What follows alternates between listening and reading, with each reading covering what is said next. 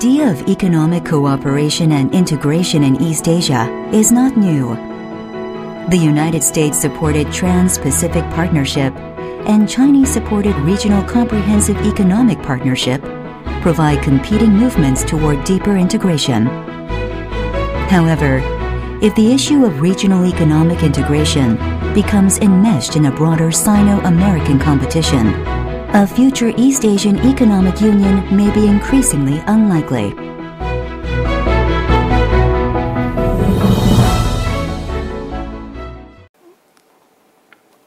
Good afternoon, ladies and gentlemen.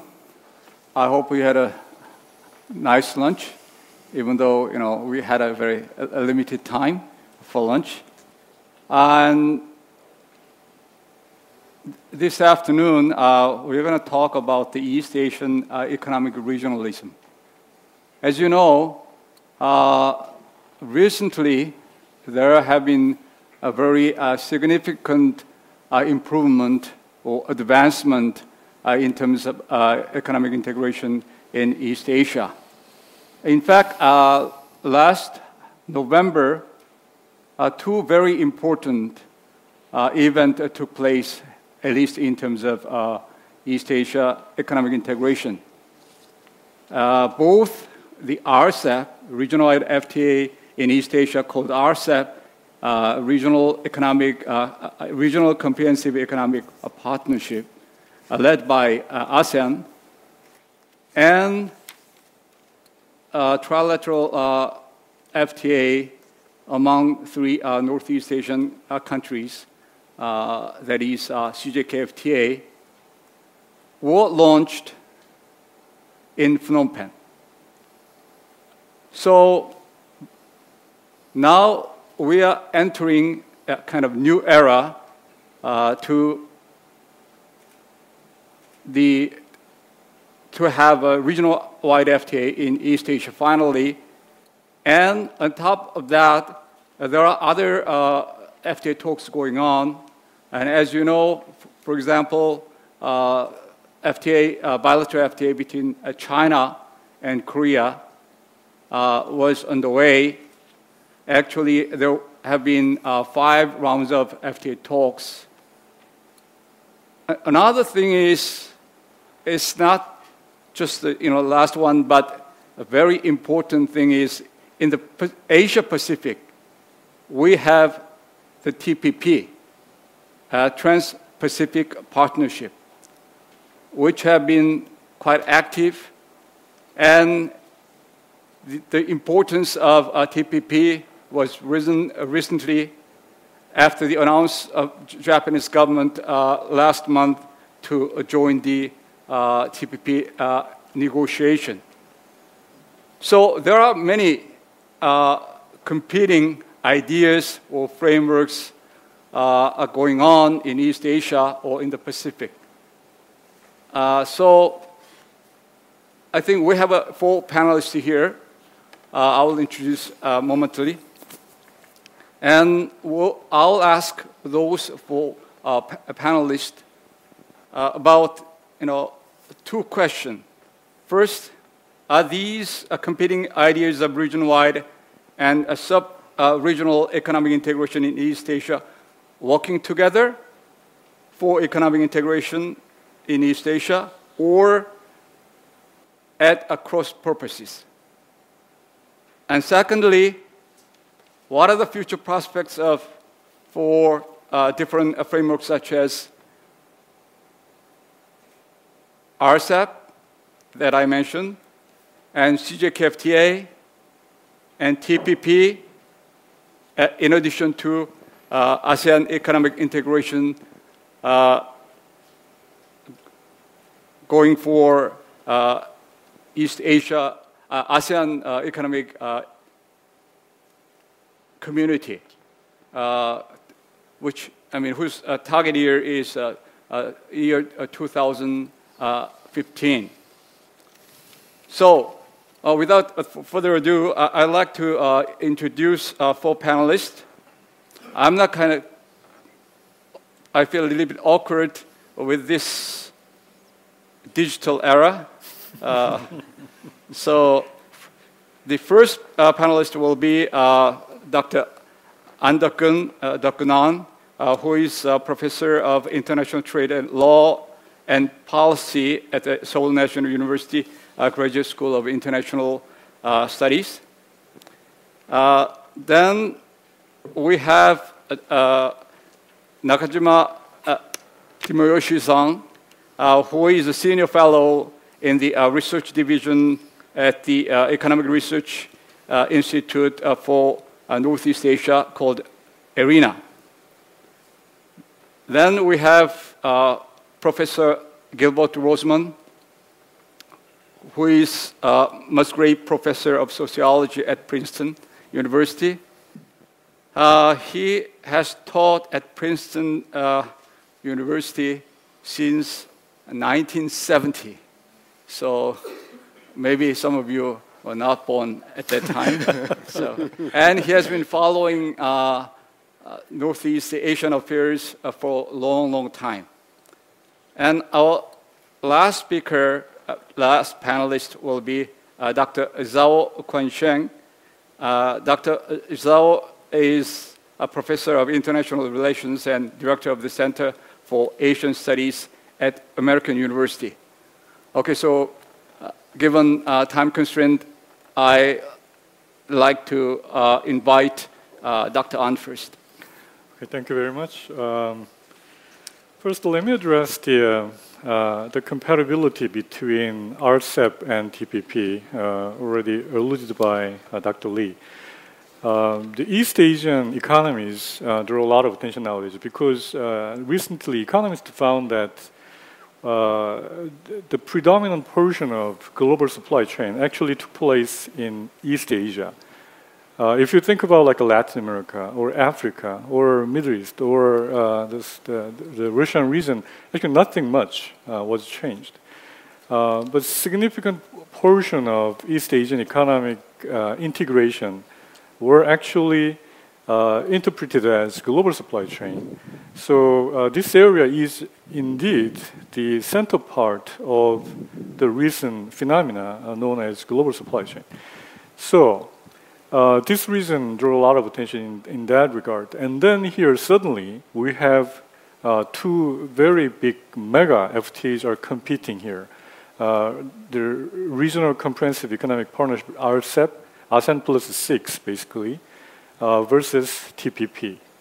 Now, under the leadership of the United States, 11 countries are now trying to launch major 21st new model for economic integrations.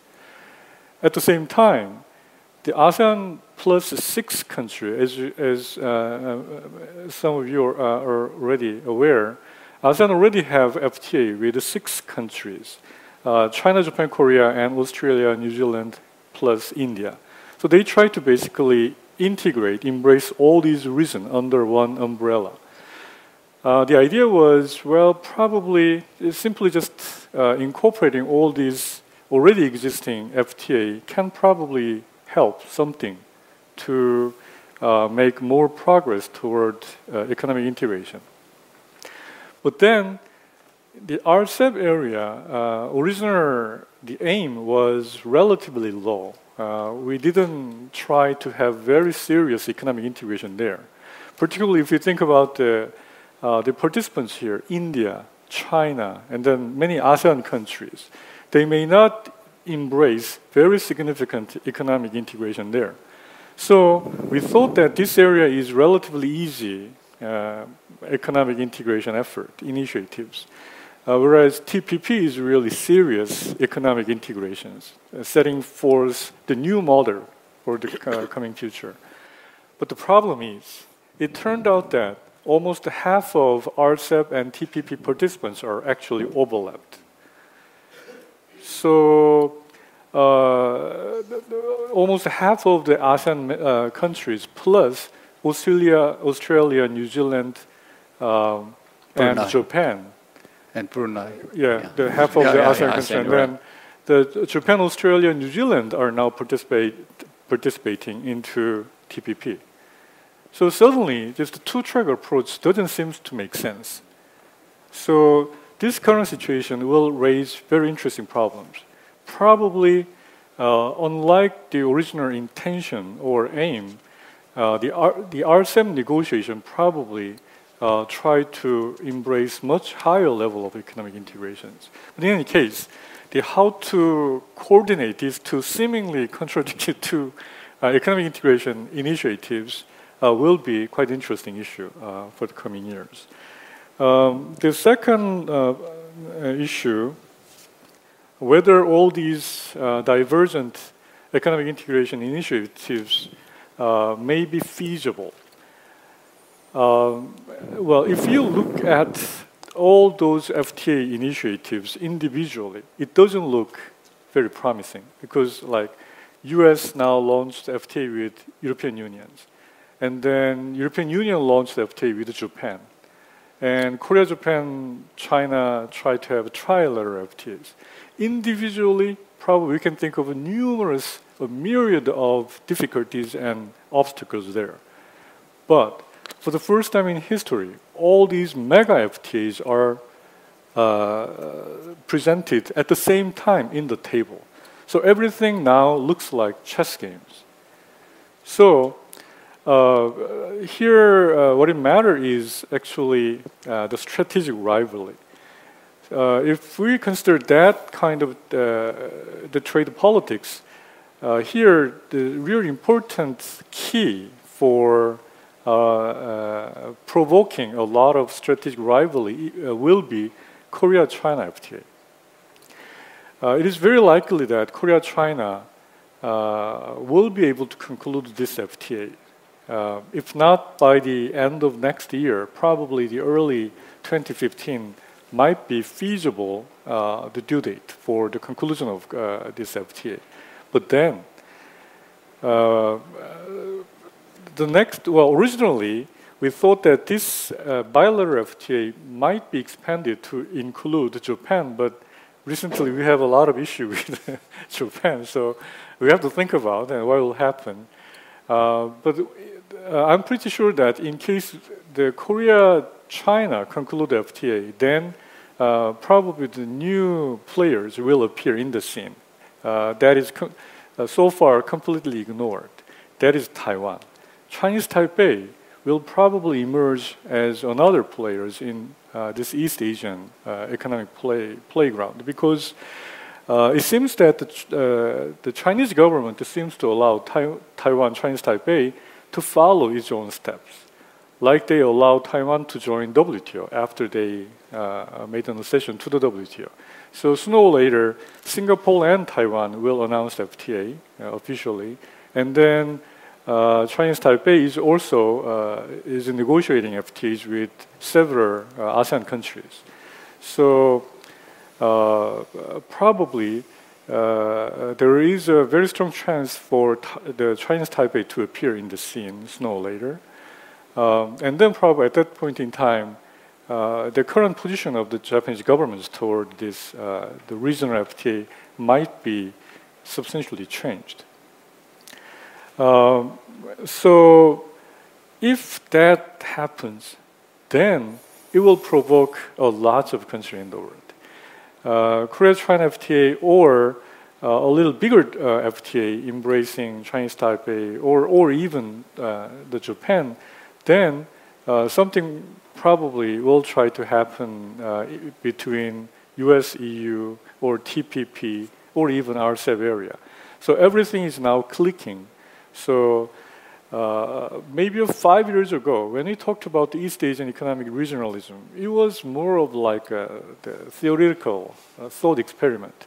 But at this moment, I believe the situation is very different, and then a lot may hinge on the outcome of Korea-China FTA.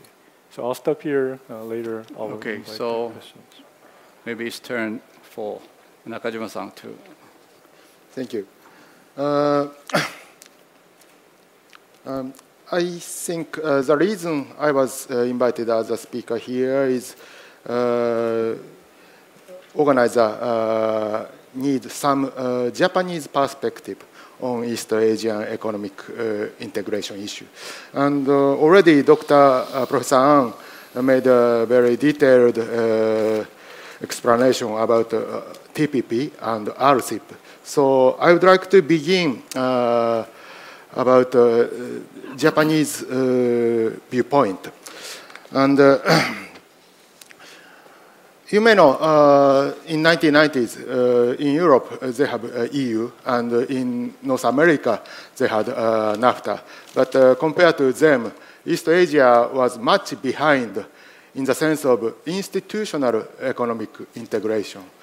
De facto economic integration, we had very high intra-regional trade and FDIs, but even though we didn't have any system to organize it.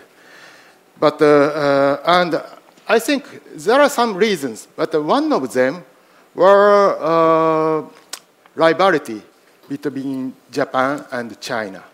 And I think Dr. Lee Chang-jae knows the detail much more than me, but there are long history about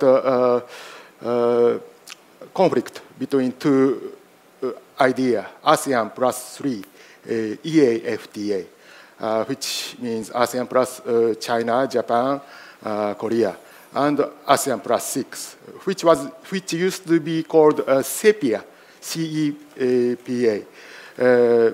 It's ASEAN plus 6, CJK plus New Zealand, Australia, India. But after Japanese participation to TPP negotiation, I don't mean just a statement which Abe administration made last month, but also during former Noda administration's policy, which means approaching to take part in TPP, gave serious impact to China's FTA policy. For example, the largest example is that ASEAN plus 3 and 6. Finally, China and Japan agreed to begin new negotiation, which called RCEP. But in reality, it is ASEAN plus 6. So in that sense, China walked to Japanese side, which was impact of TPP. If Japan took part only in TPP, it will be a disadvantage for Chinese FTA policy. So I think Japanese policy change made impact on China's policy. And I think a similar point is we can see in CJK, trilateral negotiation, FTA negotiation. As you may know, now we have many serious troubles between Japan and China, territorial issue, security issue. But even though they didn't cut contact in trade negotiation, we didn't have a summit meeting, but we kept a minister level meeting on FTA issue. I think it is. It shows what China think important in East Asia. I think this is it. Okay, thank you very much. Okay, so before going to China, since the relationship between China and Japan is so tense, so I'll invite Professor Rozman. Well, thank you, Dr. Lee. I'm not an economist. I don't have the same economic orientation that our first two presenters have. But I have been looking at regionalism for about 20 years. And I wrote something on flawed regionalism, looking at different views about strategies for achieving regionalism back in around 1997. And I've written a book called Stunted Regionalism, assessing what happened as of 2004, and actually updating that to the last 2-3 years, I would be more pessimistic. So putting the economic aspects of regionalism in a broader context, one can express a good deal of doubt about moving beyond certain technical areas of cooperation to something broader. And I would say that much depends on how you put the three elements together: economics, security, and what's identified with an East Asian community, some aspects of culture or identity. How do you combine them and see how they proceed? Well, economists have generally said, if we can proceed on the economic front, let's keep the rest as far away as possible. And some of the progress has occurred by that happening. And of course, their economies of scale and complementarities have meant that everybody's benefited.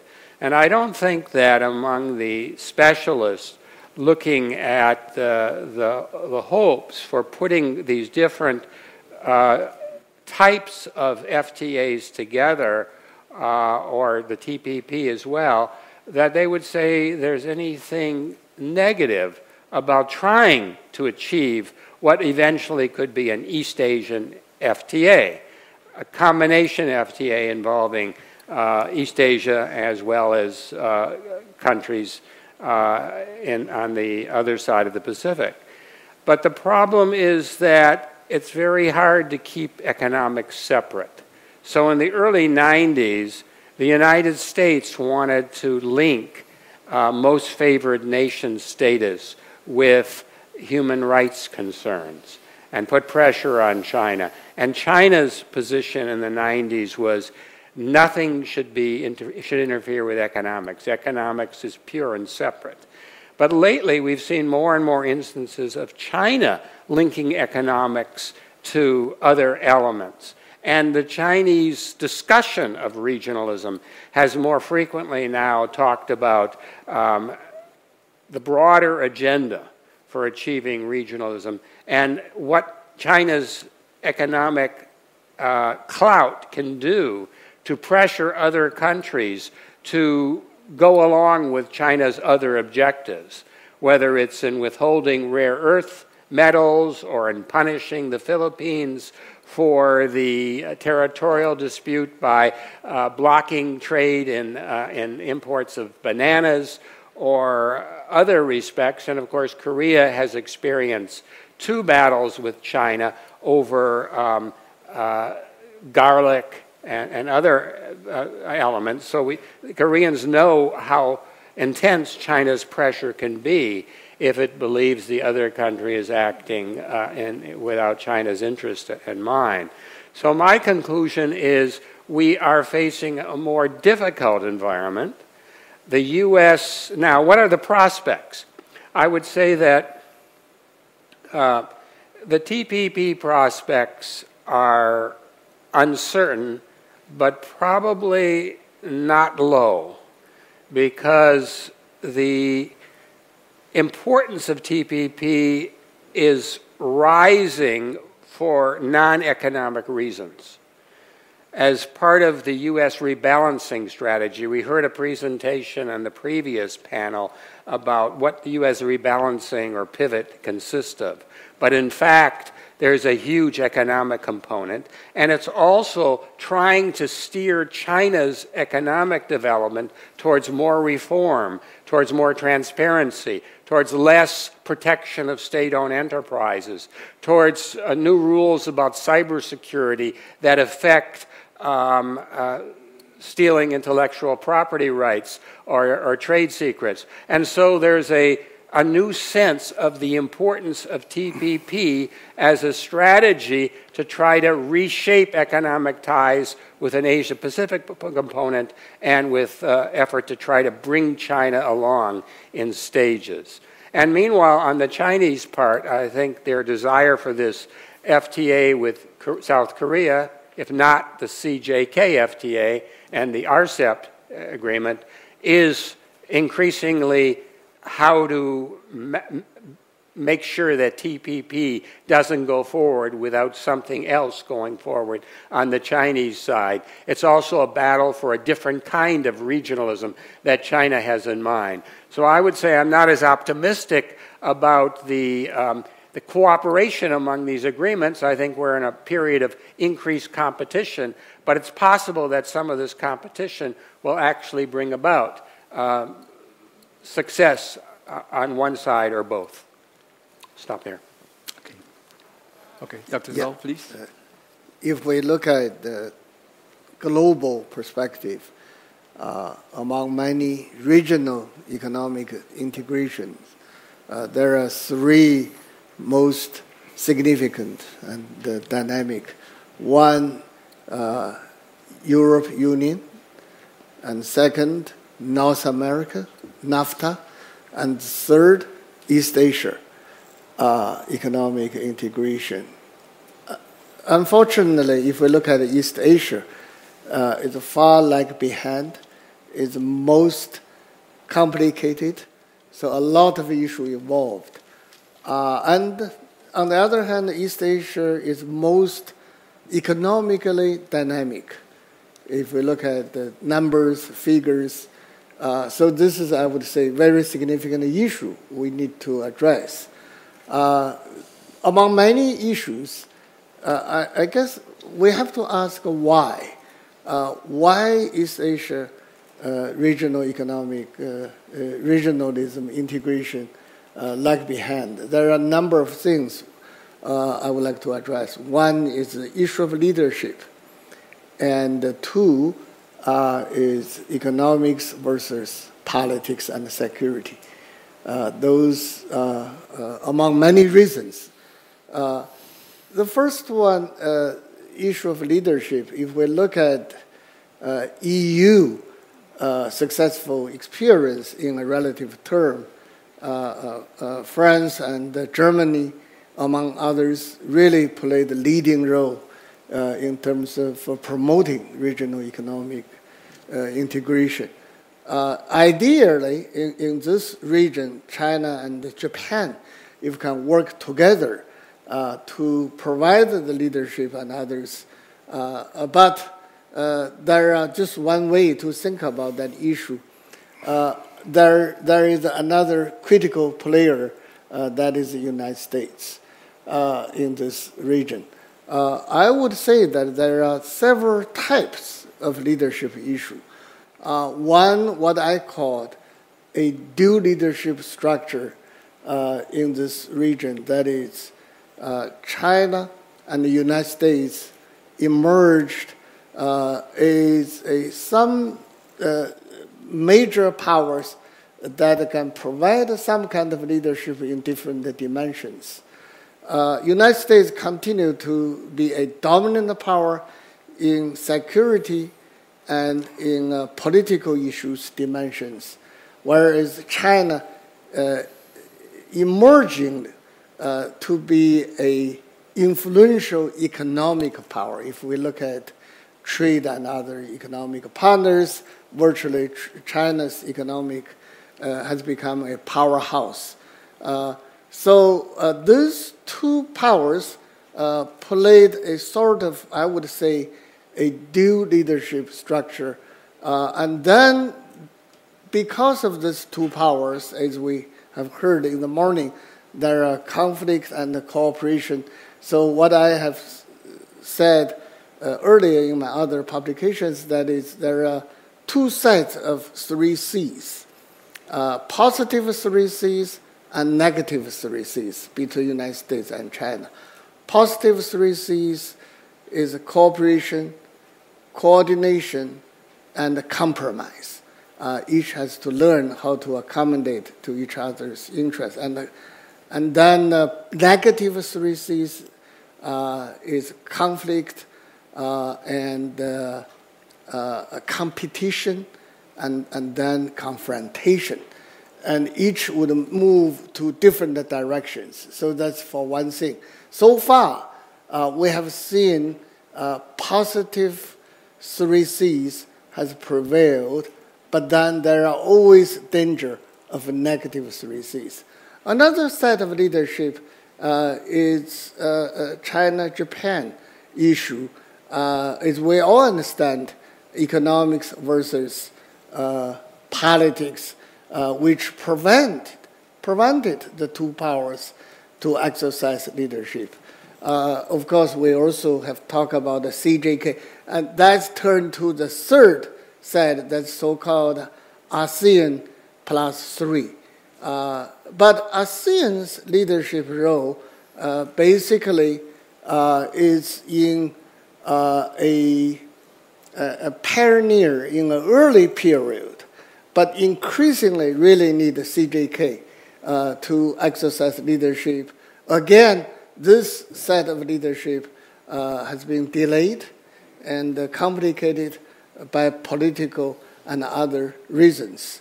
But right now, we are seeing the whole region move toward a kind of uncertain directions, at least for the time being. Ultimately, I would think the whole East Asia will move on.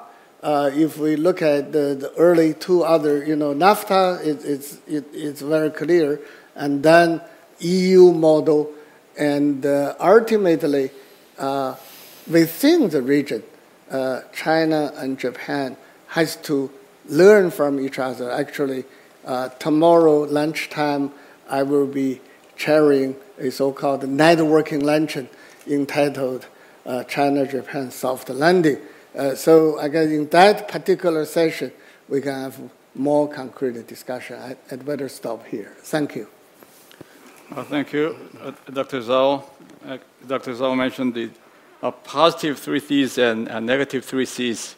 But among the 3 negative 3 Cs, as an economist, competition sounds kind of, rather positive than negative. But anyway, so we have, as I said, a very serious competition going on, and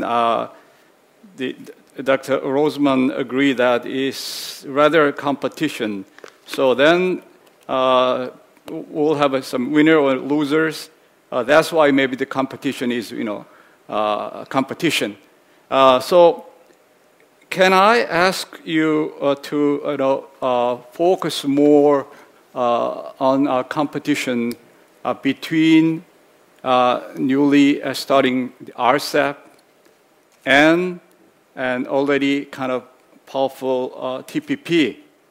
It looks like, in the previous session, people talk about the U.S.-China relationship and U.S. kind of resident power and China rising power.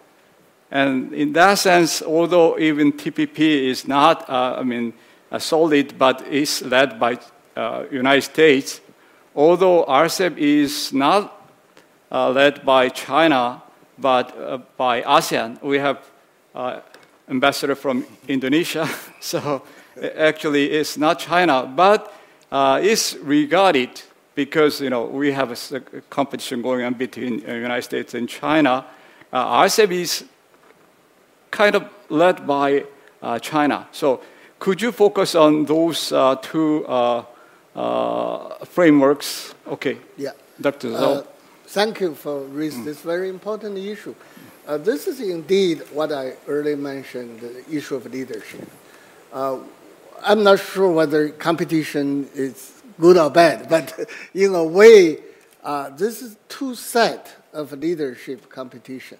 I agree with you. That is, RCEP pretty much, I would not say China-led, but I would say China among most influential player, given the power, the activity.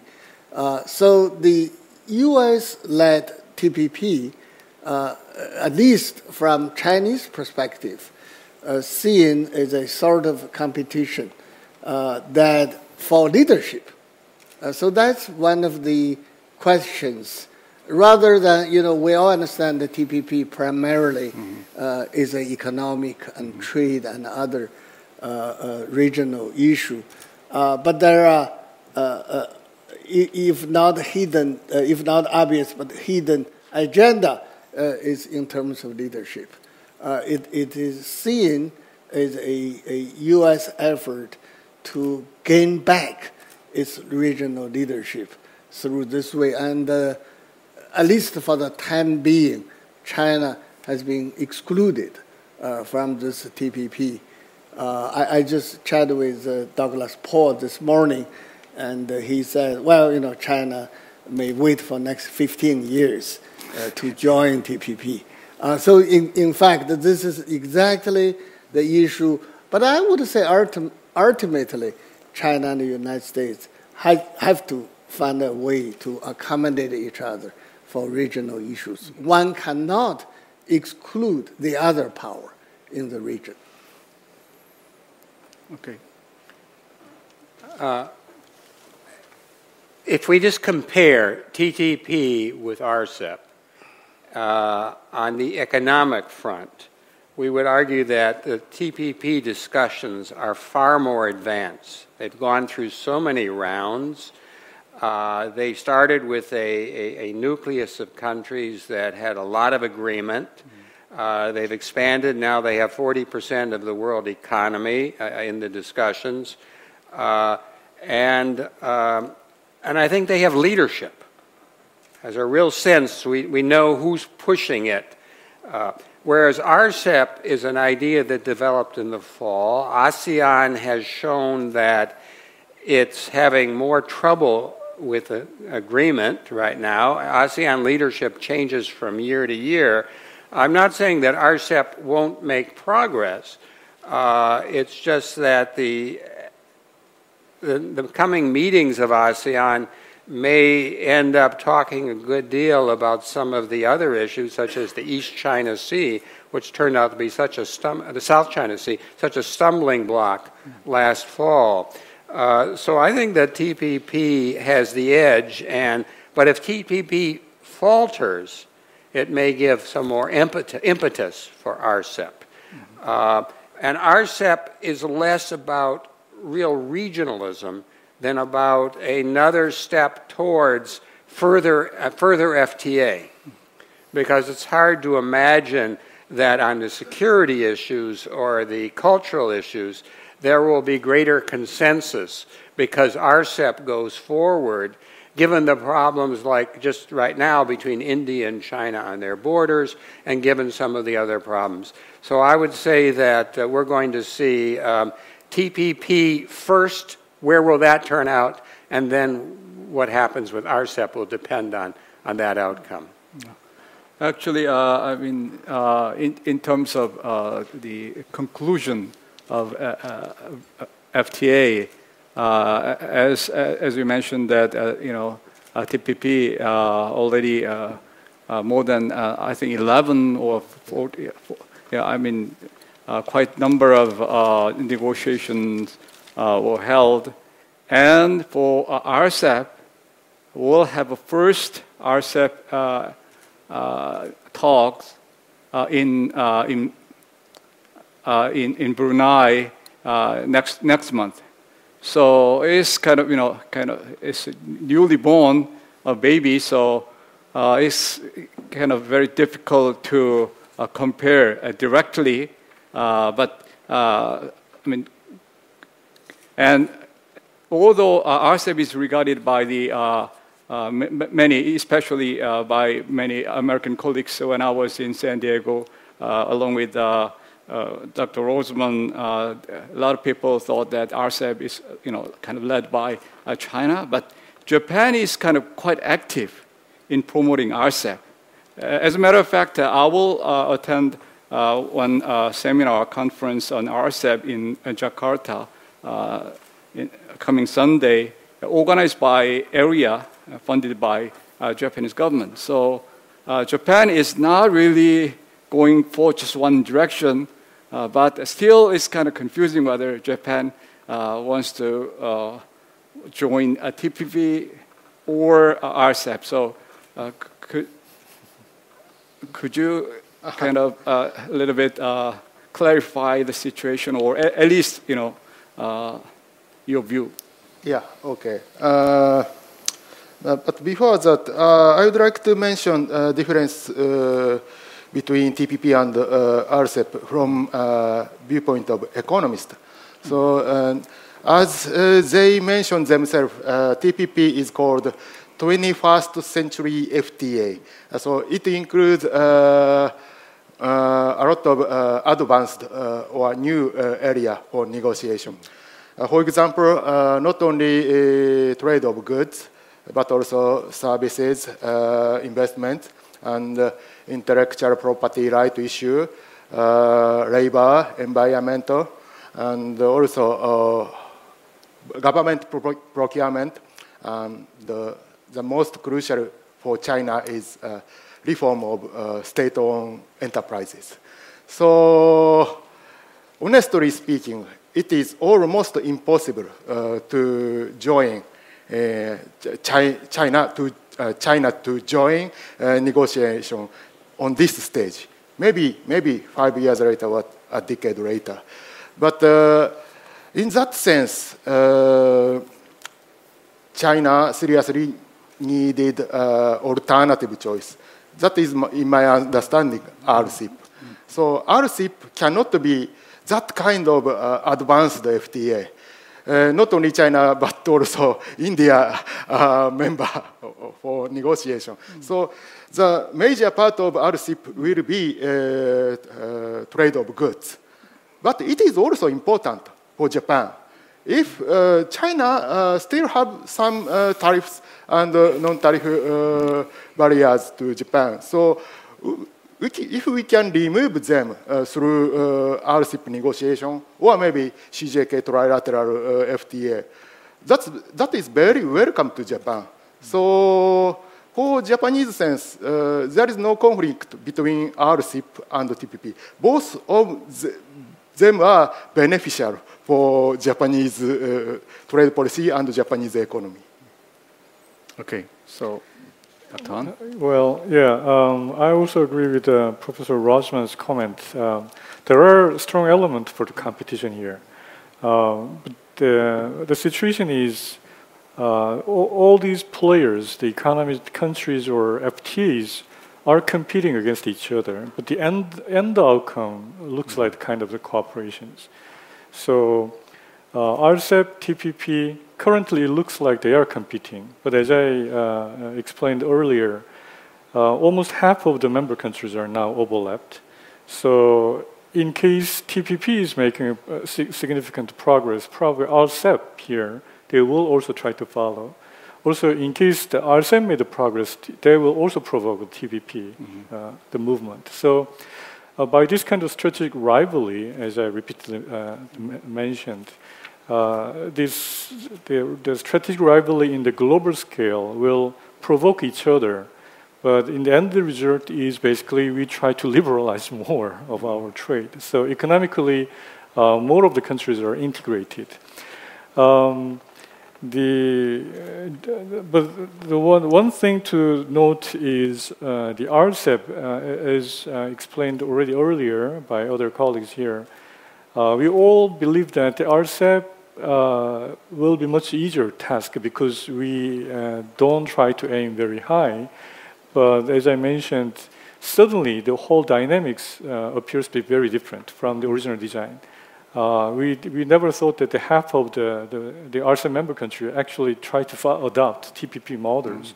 Also at the same time, in case RCEP resulted in the outcome with very low level market liberalization, basically there is no purpose of wasting all those resources. Particularly if you think about Japan, for example. Japan is negotiating with now TPP, EU, and then Korea, China, Japan FTA, and then RCEP. So Japan is doing everything.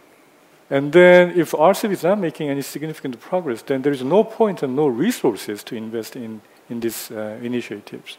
So in order for RCEP to make meaningful progress, they have to be able to come up with what is the value for their negotiation. Otherwise, simply gathering at the same place, and then signing some documents doesn't mean anything. So we seems to have very, very different situations. Although we actually envisioned all this FTA strategy a few years ago with some different picture. Okay, so at this point, I'd like to open the floor. And so, okay, gentleman over there. Could you identify yourself first and ask a question? Thank you for your great speech. And my name is Ho-Jin Yoon, and I'm a first Asan Young Fellow. And as we already know, nowadays Japan, Abe government has been taking a very aggressive currency policy. And the value of yen has been rapidly decreased, and it is about 30% of last year's. And Japan's currency policy enormously affects neighboring countries' economic policy. And I think that it will be a great impediment for regional economic integration. And my question is that how each Asian country has to deal with Japanese currency policy to integrate regional economic interests. Thank you. Well, that is kind of a hard question. Okay, so who will respond? I think it's being a Japanese Nakajima-san is the kind of natural person to defend. I mean, to answer. But he is not an economist. I mean, he doesn't not know everything about the Japanese economy. But then maybe could be helped, especially China is kind of very critical, or Korea is also critical to that in that sense. So I mean Nakajima-san, you can just start then. But when we got a lot of appreciation on our currency, no one did not mention. When we have depreciation, other countries began to criticize it. So I think it's the purpose of current monetary policy by BOJ is not manipulate exchange rate, but more domestic economic growth. So we cannot say when we got appreciation, you took that advantage, especially Korea got a lot of advantage in the market of electronics or automobiles. So the situation is same. So I think naturally, I think the doctor should defend. Well, nowadays everybody is doing that. So we did that at the beginning period of the Lee Myung-bak government. And then currently US and EUs are doing the same kind of policy. So, but something I worry is basically during the past decade, the US had huge trouble to discipline China for their exchange rate policies. In US Congress, there are numerous the laws, actually the proposals were made by politicians to punish the China in terms of the exchange rate policies. But then suddenly, it appears that Japan, that actually did very successfully and very shockingly to manipulate, utilize or take advantage of this exchange rate policies. So if the current situation could not be resolved sooner or later, then probably the US will lose huge credibility to criticize the China's exchange policy. And then there will be a huge issue. But basically, since the Asian financial crisis period, very surprisingly, the world economy has witnessed very surprising new phenomena with a huge volatility of exchange rate market.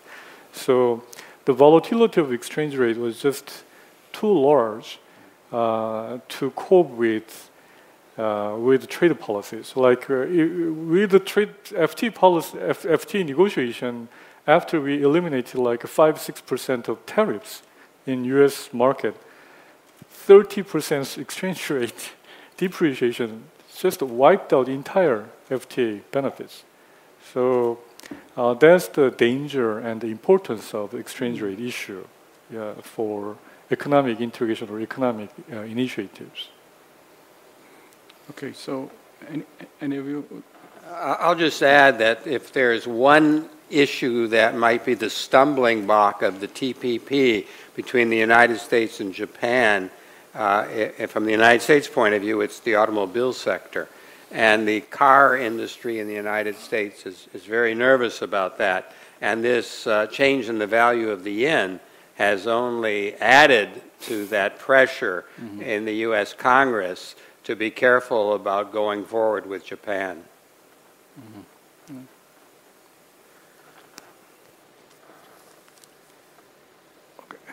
Professor Zhao? Well, the Abenomics issue,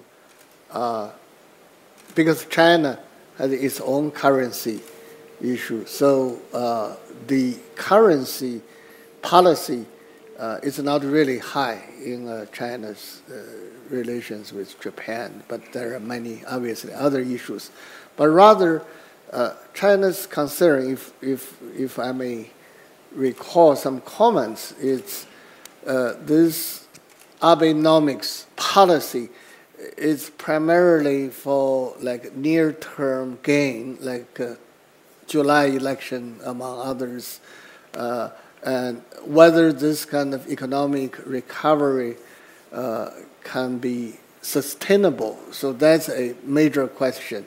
Obviously, Japan's economic slowdown is not good. If happen again, it's not good to the region. So that's the question. Yeah. Okay, so actually, regarding that the Japanese Abenomics, my personal concern is not really the currency issue, as Dr. An mentioned that a lot of other countries did that, but side effect of that, a kind of quantitative easing of Japan, if you double your monetary mass, within 2 years, large chunk of that money will go out abroad, including Korea and China, and so I think that could provoke. I mean, it won't be that serious when it enter to emerging economies, but sooner or later, those money, that money should come out. Then it could kind of destabilize those emerging economies. So that is my kind of personal concern. And I saw one hand over there. Thank you, Chairman Lee. I was a member of APEC Business Advisory Council until last year, so before I got assignment to come to Korea. And I was also co-chair of the Regional Integration Working Group, at the APEC Business Advisory. So just to contribute, until a few years ago, as I recall, there was this vision, of how to connect the two sides of the Pacific to prepare for the Asia-Pacific century.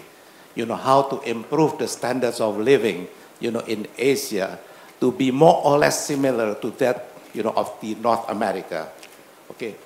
Now, China basically promoted the idea of IAFTA at that time, ASEAN +3. And then Japan, not too comfortable with the dominating position of China, suggested, that 3 other democracies should be invited. So it's CPIA, so CPIA, which became now RCEP, and then the ASEAN basically now is the core, of the RCEP instead of China. I think China only a few years ago agreed, to merge IAFTA and CPIA, and then, to promote, this idea of RCEP or CPIA. Now, during the APEC Business Advisory Council session, this idea of FTAP, Free Trade Agreement of the Asia Pacific, was debated. And I recall, that for the first time, the U.S. came to support the idea in Hanoi. President George Bush said, okay, we will think about it. At that time, and then Obama, actually in Singapore came to agree to support, the idea of P4 to be expanded to become, a TPP. Now, going to the RCEP, you talk about the leadership. I think in Asia, in East Asia, the economic integration is a bit unique because for as far as you allow ASEAN to be the core of the economic regionalism, ASEAN wants to see pluralism of power. Okay, so it's basically trying to get economic integration through consensus. So there is no bullet train, there is no predominant power, there is, basically no emporium, but, through a consensus, through a framework, which is developed, by way of dialogue, by way of workshop. So it's going to be a long process, and therefore, the aim is not all that high as TPP. But to me, again, going back to the issue, these two should be building blocks, toward the Asia-Pacific century, or, the Pacific Dream, as, John Kerry put it, last week in Tokyo. Thank you. Okay. Yeah, over there. Yeah.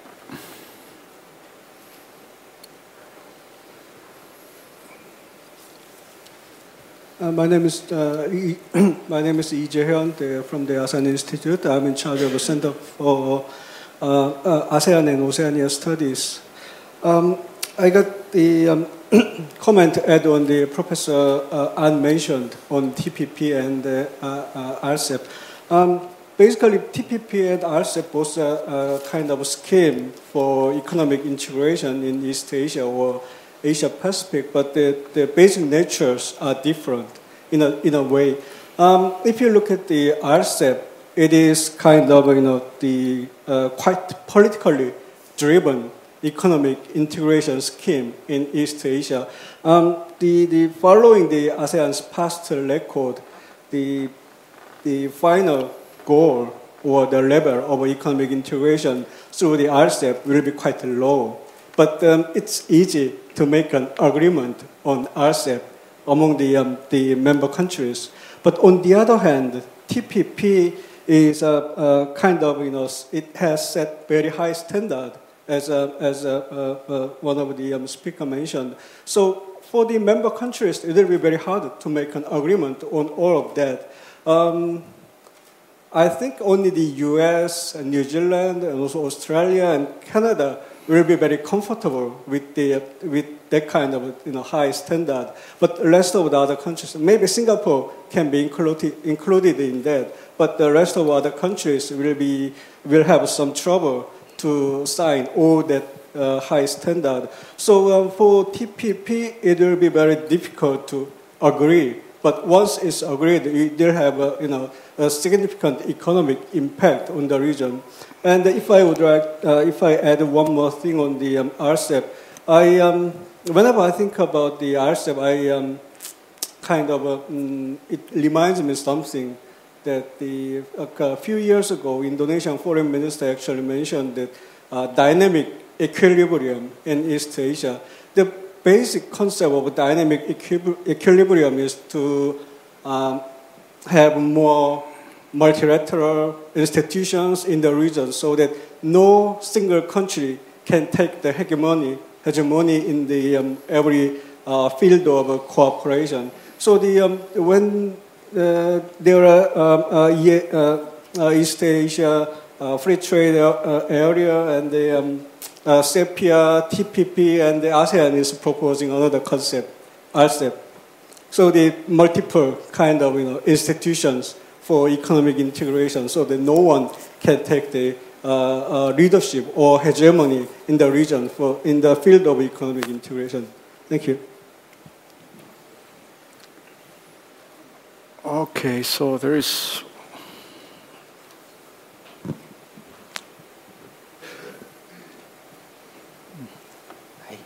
Hi, my name is Young Min. I'm a former intern at the Asan Institute, and I know we've been talking about the prospect of TPP versus the RCEP with regard to the frictions between economic incentives and political incentives. I'm curious to know, in the context of the three countries in East Asia and the leadership transitions that's been taking place, how that colors the prospects for each of these trade negotiations, if at all. Okay, so kind of impact of leadership change in Northeast Asian countries on the shape kind of the prospects for the regional economic integration. Okay, yes, Dr. Zhao? As we all know that the leadership change is still unfolding in terms of how those new leaders set up their team and what kind of a policy. But it is critical for those leaders be able to get together to discuss issues. I understand that there are already a set of meetings took place and some planning stage continue. It's ongoing negotiations. It seems like if we look at each individual countries, early this morning mentioned U.S., China, namely Obama, Xi Jinping, the people expect that they would meet within this year and have more negotiation, and not only on strategic but also on economic terms. That's one of the tasks of the so-called strategic and economic dialogue, and naturally the economic issue will be part of that. The difficult part is still CJK because of this regional territory and political and other friction. It is said, for example, reported next month, scheduled the East Asia CJK summit, Park Geun-hye, Li Keqiang, and Abe now postponed to an uncertain future. This kind of occasion would be very good for those new leaders to meet. But I understand that all those new leaders, Park Geun-hye, Xi Jinping, and Abe, they would like to have some kind of reform-oriented and emphasizing regional issue as well. But it really depends on, there are also domestic constraints, among others. So I guess one may only wish that they may overcome some kind of obstacles and then we'll meet together and to tackle this very important regional integration issue. Yeah. On the leadership changes, I would argue that so far they've been negative for CJK, as we've seen with the cancellation of the visit. Of this summit. This is a big step and positive for TPP, because it sounds like Abe is pushing harder than Noda was for this issue. And Xi Jinping has not announced economic reforms, they may still be coming, that would have given more impetus for regional integration, a sense that China is preparing some of the reforms that people have long discussed as necessary. So right now, and also the tensions aroused by increased nationalism generated by both Xi Jinping and Abe, suggest to me that we're not getting an improved atmosphere for regional integration within East Asia. Maybe I can add a brief point. But if you think about the Korea-China, then although we have a leadership change, the new leadership toward the Korea-China FTA are probably stronger than the previous leadership. So here we have much more reason to have the successful conclusion. Because if you think about North Korea issue, the Japan's strategic move toward this exchange rate, and many things. So that's why I mentioned that this Korea-China FTA may be a key to all these subsequent the FTA race or competition or cooperation, whatever. Personally, and I'm in total agreement with Dr. Zhao. I hoped that at the Trilateral Summit meeting, which was supposed to be hosted by Korea in May this year, since we have a lady president. So I think President Park Geun-hye, I thought that would assume a very important role to kind of accommodate and to kind of reduce tension between China and Japan. But unfortunately, with the a recent event, what happened in Japan, kind of provoked China. So China wanted to delay the trilateral summit meeting. It's quite unfortunate. Okay, so just one more question. Yeah.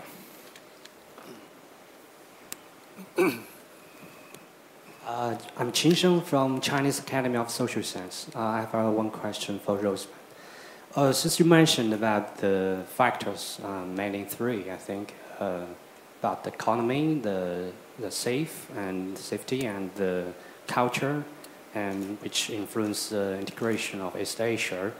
And I want to know that since now the situation is not very good, especially on safety and culture part. So that means we have a dark future in the integration of East Asia, or do you think there's we can only have successful end those three factors simultaneously? I mean, the requirements made simultaneously, we can only get success. The prospect of increasing economic integration is in every country's interest. And therefore, I wouldn't say it's a dark future in terms of more efforts to strengthen economic ties and find ways of boosting FTAs and the like. But if you say, is there, in terms of trying to create a community, do we have more or less consensus about the security and cultural prerequisites for that community? I think the future does not look good right now. The future has turned substantially darker in the last 4 or 5 years towards creating a sense of community with common interests. And I think the cultural identity factor is a huge part of it. That China had a wonderful opportunity to strengthen a sense of a kind of common Confucian, East Asian traditional culture. But instead, Confucianism became focused much more on solidifying sort of the solidarity of the party and supporting a kind of image of an idealized Chinese past and harmonious tradition with the region, and not dealing with the concerns of surrounding countries. And that, in my mind, has reduced the prospect of community. And right now, I would say, I don't see any alternative to an Asia-Pacific community. That will be the strongest element of community ahead, because I don't see how it can be forged around a Chinese notion of community. That's my worry about economic integration, not carrying over into other areas. Okay, Dr. Zhao. I guess so far we have addressed many negative and not so optimistic elements, which I fully agree that there are obstacles. But I may have to add a optimistic element. For the past few years, we do see cultural and educational exchanges among countries has increased. So I guess those really a optimistic part of this, regional CJK in particular, but also include Southeast Asia. I remember even during the low part of China-Japan relations, that is Koizumi time, Koizumi proposed a student exchange program and passed by Japanese parliament, if I remember correctly, and then started momentum, and also China, Korea supported that move.